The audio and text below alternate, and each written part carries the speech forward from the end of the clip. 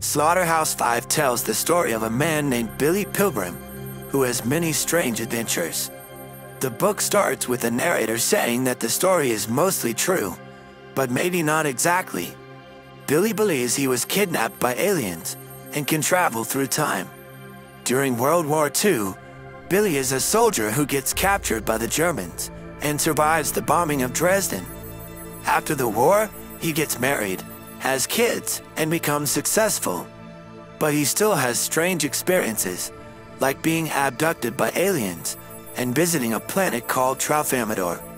Billy's life is told in a jumbled-up way, with events happening out of order. He also meets a writer named Kilgore Trout and reads his books.